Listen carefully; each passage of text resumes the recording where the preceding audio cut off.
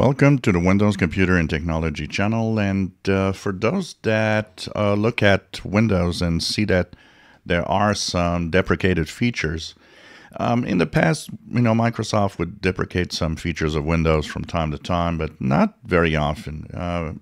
In the last year, basically, lots of features have been deprecated, and we've been talking about it here on the channel. So I thought that I would share with you the page where you could actually see all the deprecated features. So this page is the page that Microsoft updates when they deprecate features, or they decide to remove features within Windows. So you'll have this page available of all the deprecated Windows features if you wish to check it out.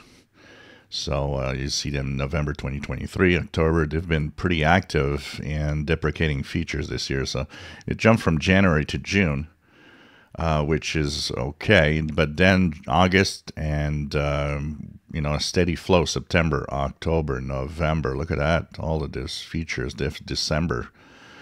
This is more than usual. So I guess they're doing a cleanup. Which is not a bad idea, honestly. There's a lot of things that, legacy features that move on over time, and you realize that maybe at some point they're not really needed. So the link to this page is in the description below. You can check it out. It'll enable you to see what features have been deprecated for the Windows client. If you enjoy my videos, please subscribe, give us thumbs up. Thank you for watching.